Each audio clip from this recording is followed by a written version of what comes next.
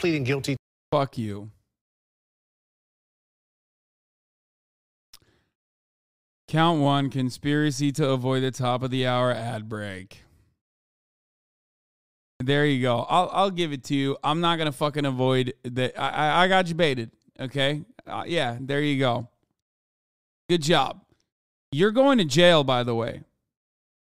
From at least in or about 2019 up to and including or about April 2023 in the Southern District of New York and elsewhere, Donald J. Trump, a.k.a. best president ever, the defendant and others known and unknown gray names willfully and knowingly did combine, conspire, confederate, and agree together with each other to commit fraudulent ad avoidance in violation of Title 69 United States Code, Section 420.